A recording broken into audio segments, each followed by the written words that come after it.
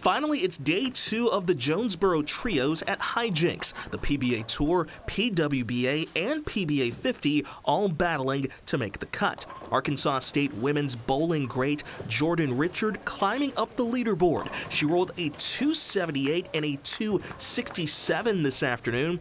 Richard is in third heading to Saturday. She's a 5-time winner on the PWBA Tour and the 2023 Player of the Year.